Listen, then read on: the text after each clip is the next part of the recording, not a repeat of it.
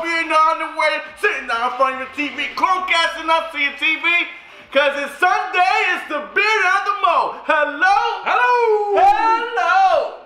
What's going on? I am Save Yourself the Beard. And I'm Gio the Mo. And welcome to another show here in the most spectacular place on Sunday afternoon. On the internet. On the internet. On the internet. It's after church for people who go to church. It's after the bar for people who day drink. It's after you wake up for people who work on Saturdays. It's after that thing, so it's comfortable. Sit down, get ready. Get ready. And if you missed the live show, you could always catch it afterwards. Yeah. And remember, before we start this, start sharing. All your friends, they care about you. And you know what? Sharing is caring, so share! Yeah, we appreciate the support. Thank y'all so much for watching Beard and Mo. And welcome to another show. How you been, man? How's your week? Great. Me and Gio spent the weekend together with our wives. This past weekend with St. Augustine. St. Augustine, Florida. If you haven't been, beautiful place. St. Augustine. We definitely recommend it. Thank you to the people. Thank you to Charlie's. Thank you for, it was just so freaking amazing. Tours, the people were nice. There was a hip hop cover band, and there was white boy singing. I was like, what? Yo, there was a tight hip hop cover band with a drummer and everything. Drummer, a guitarist, and then a rapper. And that dude was like, yo, he was doing like Snoop, and then he was doing like Bruno Mars. Like he was just like, it was great. It was great. It was great. So yeah, we had a great time. But yeah, welcome. We ready to get it on. Let's get into the week's topic. What we got on the docket, man? You got a handkerchief? Handkerchief, nah. You don't have a handkerchief? Nah, I don't. Well, Rihanna got a whole bunch of handkerchiefs.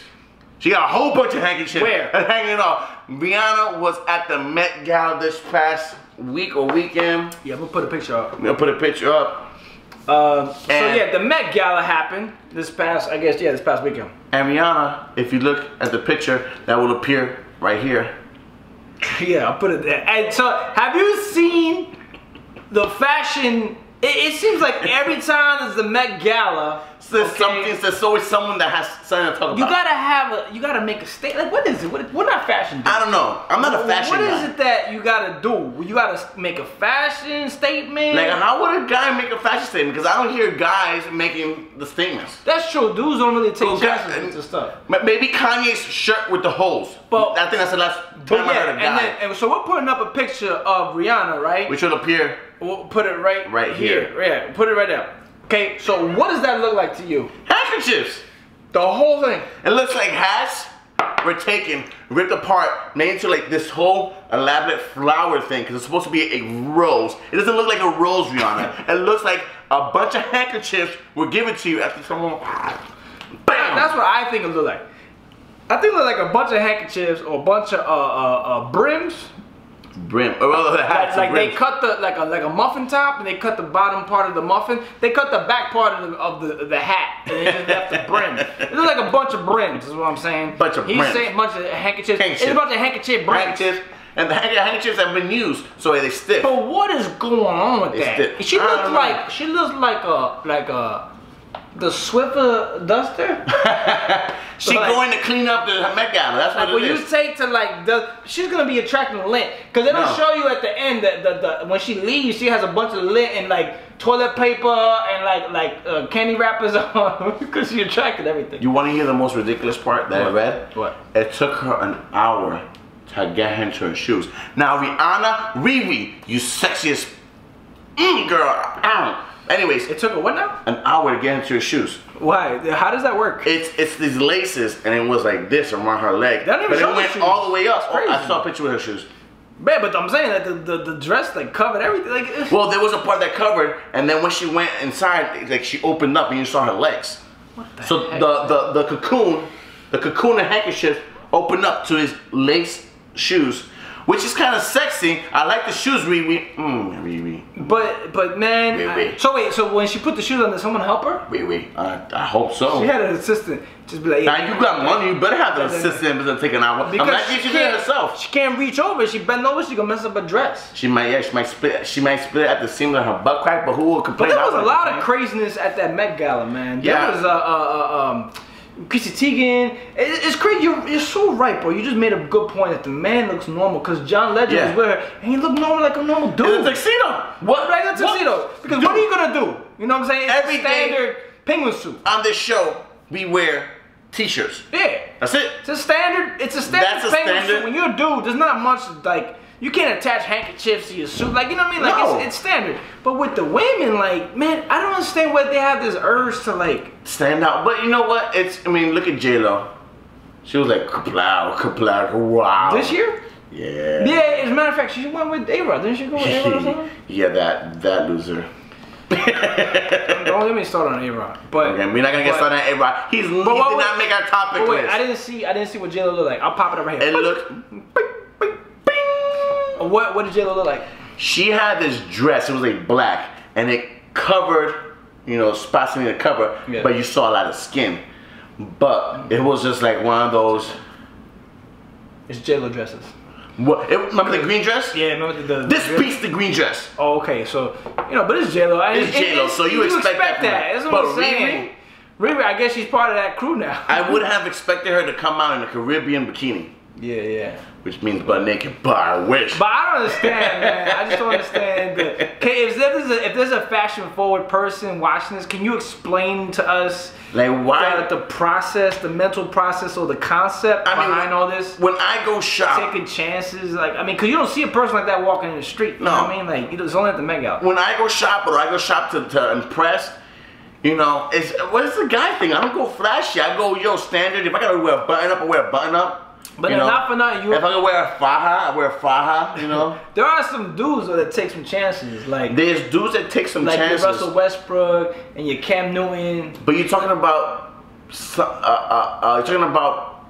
NBA. People stand out in the NBA. Look at from the time from Rodman. Yeah. Dennis Rodman was out. And like that took a trend, and that's a trend now. Everyone stands out and is fashion forward.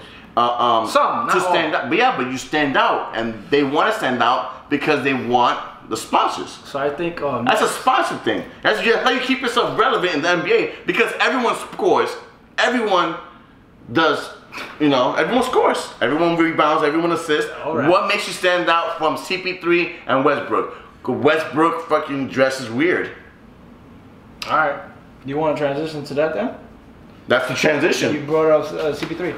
CP3. So okay. I'm talking about CP3. So quick little sports segment. The Clippers have been eliminated. The dynasty is over. So there was no dynasty.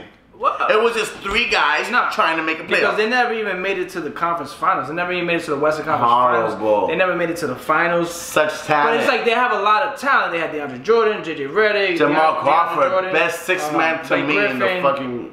Chris Paul, Jamal Crawford, mad people, Doc Rivers, and they could never get over that hump. But you know what? You could, not for nothing, you could argue that Spurs, OKC at one point, and then the Golden State Warriors. But you can't argue that. No, you cannot argue that. No. But also, they were never healthy. They were never completely healthy. There was always some guy out. CP3 was out for the season. Blake Griffin punched the dude last year. He was out, and he was out at the end of the season. When has Blake Griffin has ever been good through a freaking playoff?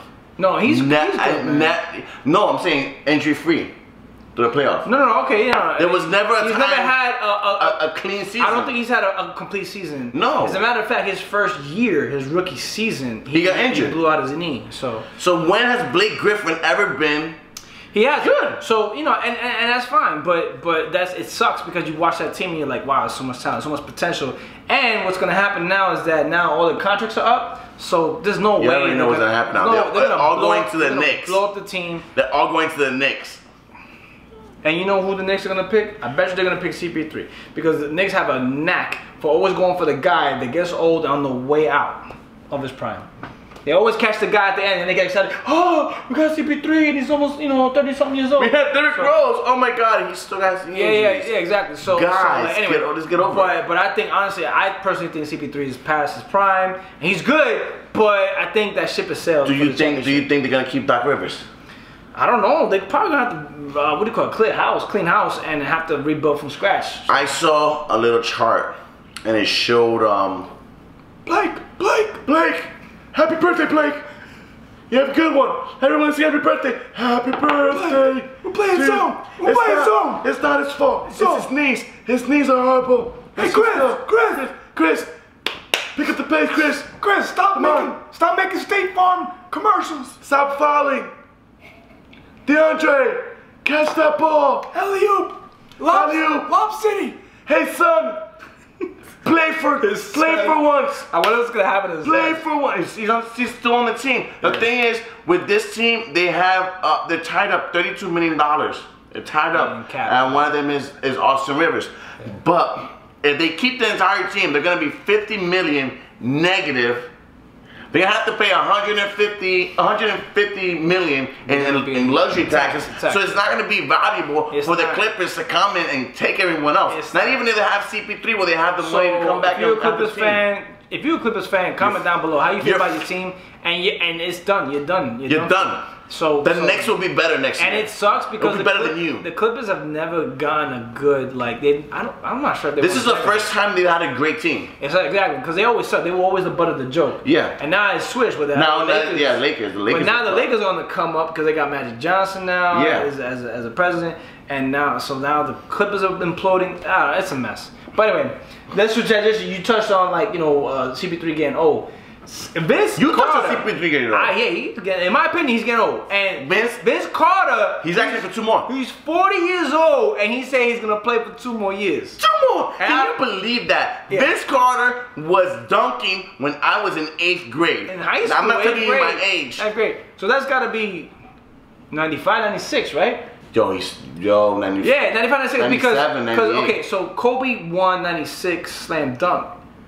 Man, we should have researched this, but I think Vince Carter won before Kobe. Because Kobe did the under the leg dunk, but Vince did it before him. And I want to see that's 94, 95. Yeah. So think about that. That's over 20 years he's been playing. He has a whole bunch of... And he's doing good. Yeah, he's been all over the place. He's putting his numbers up, so that's great. I mean, if you can still put your numbers up and playing this at his age, yo, go for it. Why not? I love when I got to see him play for the Magic because he was here for a couple of years. I got to see him on a regular basis, and he's from Daytona. He's from Daytona Beach. I loved it when he was in the Knicks. Yeah, he wasn't on the Knicks. He was on the Nets. Shh. Anyway, man, you confusing. He was on the Nets, the Grizzlies. The Grizzlies. He was in Toronto. He was on the Grizzlies. He started Toronto. He's on the Grizzlies now. Oh, I'm thinking about Grizzlies. I'm thinking about Grizzlies back in the 90s. Another little bear. He started Toronto. Nets. Then he went to the Nets with Jason Kidd. Then he went to the Magic. That was a short stint. I think he did for like 2 or 3. I think he stopped somewhere else but then he ended up. He went to Dallas. Dallas, yes, you're right. You're correct. And with that, then he ended up with that. And when he with Memphis, so. But he's not gonna stop until they tell him, "Yo, get out, get out. We're kicking you out." He played good though. He's gonna be 50. Hey, pass me the ball. Hey, I got it. Yo, because but he played like postseason and he played like the regular season. And wait, no, they're eliminated. Oh, they're eliminated. Grizzlies out. Yeah. But. Excuse me, but he plays good. Like he does like his duty. You know what I mean? Like he's still putting up numbers. He put up numbers. Like I remember the oldest dude before him was Juwan Howard. Juwan Howard was like 40, 41 years old. But Juwan Howard would get no minutes. Like he played with the Miami Heat at the end. Yeah. And he would get like nothing. Hey, pass the ball. Yeah. You're out. He'd be like, you're out. You know what position he played? Half forward. He plays left bench. so he was always on the bench. And he was like a cheerleader, but he never played. But Vince is still playing though. That's crazy. Yo, if you put up points, you stay in the team. When I see that though, I gotta think about a couple of things. I start thinking, do they got some bills, or they got baby mamas, or you know what I mean? Or they just have a love for the game. You could say I got love for the game. But like sometimes I want to say it's for the love of the game, because I've never heard like you hear all this other players, all the baby like baby mama drama here, baby mama drama there. You don't hear that from Vince Carter. That's true. But remember, like there's people that boxers do that. Like boxers will come and get that last check because they got bills. What's his name? Hopkins. It's Hopkins, Trinidad. And Trinidad had like a bunch of babies and baby mamas all over Puerto Rico. And he came back. He came back at the end, and he got murdered. He obliterated his career at the end. He got murdered. But I think you could see he was doing that for the check. Yeah. And it's so messed up because like he has such a good promise in his career, but anyway, it's just so funny because I see Vince Carter now and I'm like, what do you, dude? You could totally retire, but baby was like, nah, I gotta pay that bill. I gotta pay that child support. I gotta pay that house off. That child support coming through, that shit killed me. I wonder what it is. My driver license is suspended now. I gotta get an Uber. But shout out to Vince Carter because he's one of the last people left from that class. Is he? Isn't it the final? From that Kobe class. Think about it. He played with Kobe, he played with Iverson, he played with Shaq. All them dudes is retired, bro. Except for Jason Kidd. Jason Kidd's a coach. But he retired. A coach. But coaches, I mean, Jason Kidd played a long time too. But he's done too. Didn't he play with Doc Rivers? No. What? Oh, you're trying to make a fun of his joke. Yeah, Doc Rivers played. I got Doc Rivers like. You were alive when Doc Rivers was playing. Oh, okay. Oh, that's funny. You were alive. Oh, that's good. Moving on. You know. Moving on. How many Larry Bird games have you been to? Oh, that's good. Moving on. Next topic. Moving on to Larry Bird. No, the next topic. Larry Bird hacking Netflix. No. Next topic is Netflix being hacked. Netflix is being held against his will. Yeah. So for this whole Bitcoin bullshit. What's his name? So okay. Dark Overlord. So this hacking, team, whatever, approached Netflix. This is in January, December. Apparently, this is the ongoing case. They threatened Netflix. They said, "Listen, we've hacked into your database and we stole a lot of episodes." They released the episodes. They released 10 of 13 episodes. They leaked 10 of 13 episodes all over. It's all online and it's all like good quality, legit. I saw the first one. Yeah, and I looked at it. I saw 15 minutes. I was like, whoa. Usually, Orange is the New. We're talking about Orange is the New Black. Orange is the New Black doesn't get released usually till June. I think July they were talking about. June, July, summertime. Yeah. So obviously they released it beforehand. And man, and then go to find out. You tell me the amount that they asked for. They asked for. Hold on. Let's put it into perspective. It's 50 Bitcoin. 50 Bitcoin. So what happens with Bitcoin? Like Bitcoin is like a stock exchange. The rate changes. So it's between like around $40,000-$50,000 that they were asking for, which is ridiculous. Now look, see, there's that crux. So right yeah, but you can do it because you don't want your season. But are we gonna give in to the dark overlord? Terrorism or threats. Because it's technically it's cyber terrorism. And now that this guy, Dark Overlord, says he tweeted out, this is just the beginning. Yeah, he said it's just the beginning. He goes next on the list is NBC, ABC, Fox, Nat Geo, IFC.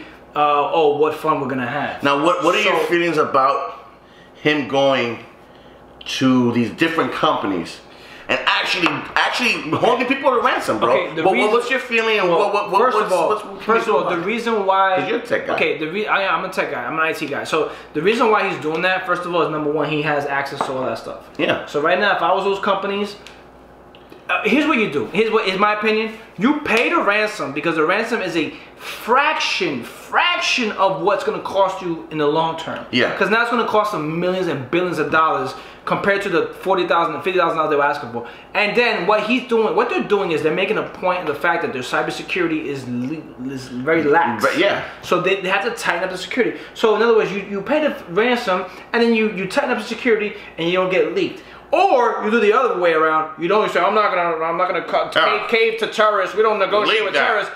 They cost you way more than $50,000, and then you still have to tighten up your security. So you know what? What happens is you messed up. You messed up. Yeah, I think it was projected that at least 1 million subscribers to Netflix were not going to resubscribe because they just subscribed to that show. Right, and you know that's all speculation. It's stupid, but you can't quantify that. But but at the end of the day, if you're Netflix, the point is that they're gonna find loopholes in your security. So what you need to do is you need to spend a good amount of money, to get your cybersecurity, your network, and everything secure, right? And that's what they're telling you. You gotta do that regardless. So. You know what? It's almost like you should thank them for pointing out those securities or vulnerabilities. Because what happens is you get careless. When you become a big company and nothing happens to you, you become careless. And you're like, oh, it's not going to happen to me. I'm going to have a beard moment right now. Go ahead. I'm going to have a beard moment. Listen, Hillary Clinton should hire the Dark Overlord and unleak her emails. So, unleak. So, you're trying to say that Netflix had an AOL email account? Yeah. And a private server. yeah. So, but I mean, look, I don't condone pain, but if you do the logic, the math, the math and the logic, it makes sense because they're kind of helping you out in a way because now they're pointing out those vulnerabilities. But see, That actually happens in real life. I agree with you. I do. I agree with you. And they should have paid the millions that they're gonna lose. Supposedly. God knows how much. How much? They should pay off the dude, this Dark Overlord dude. Pay him off. Let him make his money and follow or trace it however you can trace it. They have to find a way to trace that shit. But then take $1 million and spend it on your cybersecurity. Right. Because there's no way that one guy, I find this literally impossible that one guy is in his fucking basement with porn on one TV, Netflix on one thing, Fox and all these other things, hacking his fucking, typing away, probably like this. Yeah. You know? I see it physically impossible that you're gonna let one guy terrorize everything. Well, first of all, it's not one guy. It's a team. It's like if you watch Mr. Robot, it's a team. It's like a team of people. It's like a crew. That's even weirder because then that means there's 5 guys in a room doing this, and I don't comprehend that. But the point is that Netflix is. You don't know where to go from there. Because if you watch Mr. Robot, your whole view will change. I've seen Mr. Robot 2 episodes,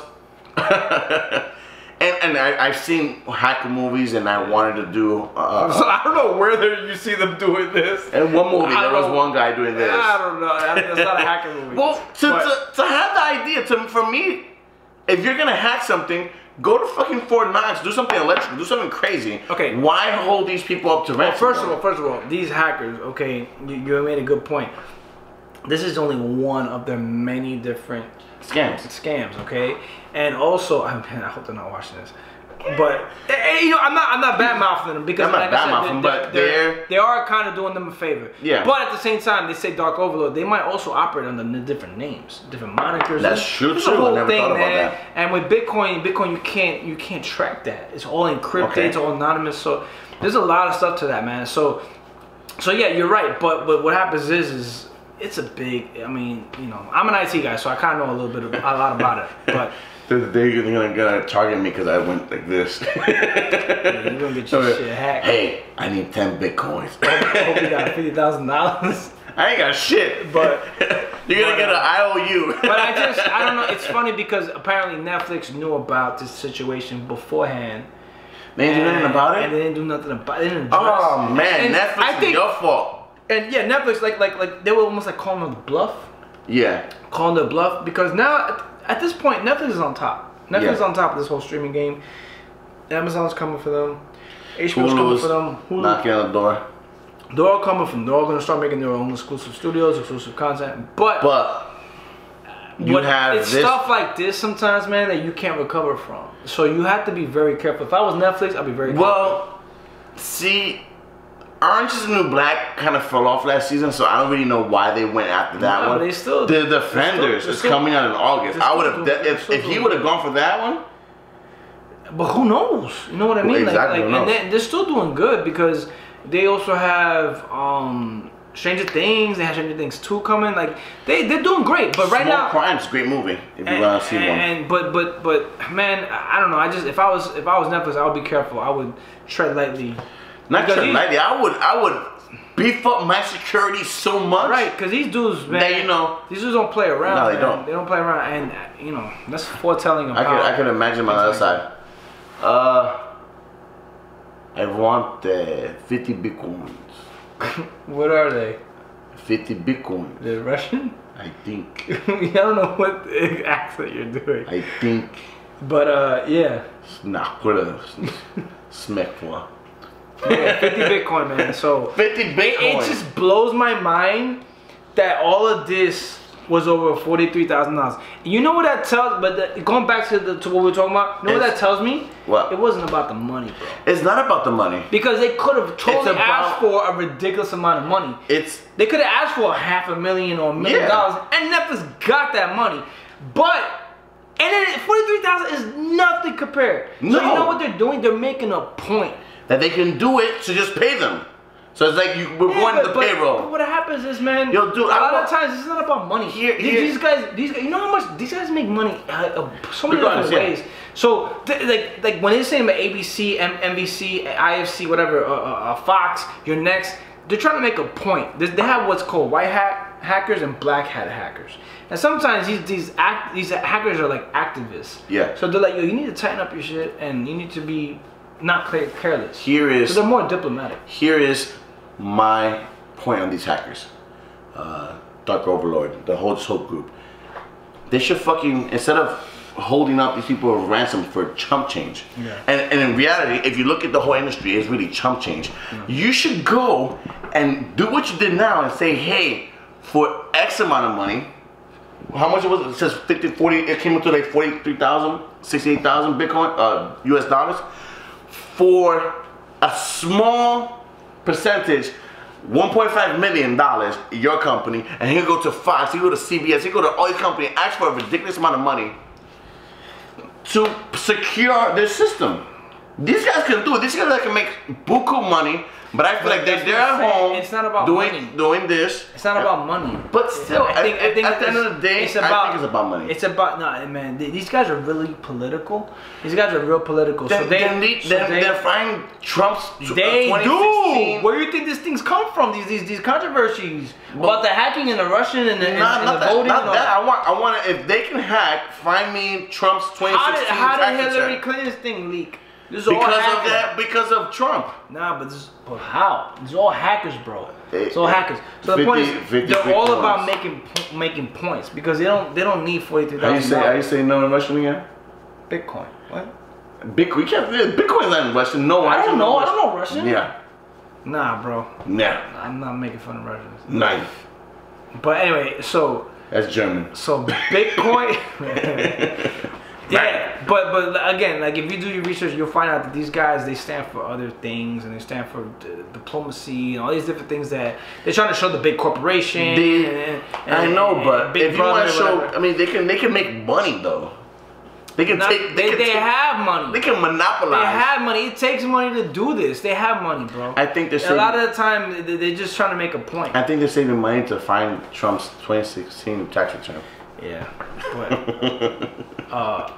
it's just a sad ridiculous. Fair. Because remember, there was that hack in 2014 where they hacked Sony thing. What they hacked? They hacked the Sony emails and they leaked stuff about Will Smith, about Angelina Jolie, and all the producers saying this and that. It was a big thing. And then they had Paris Hilton, the iCloud hack, yep, and all these new photos. The photos. The new photos were a whole big thing for a while. Yeah, there's all these hacks, man. So you gotta be careful, man. Don't be careless. So. But hold on, I think some of those girls did it on purpose. Well, whatever. The point is that Vida Guerrero, I know you did that on purpose. Sending me stuff. First of all, they had those photos out there, so I mean that's number one. It's like if they thought the guy they sent it to wasn't sharing it with their friends, they're fucking wrong. Right. So, with that being said, this Friday.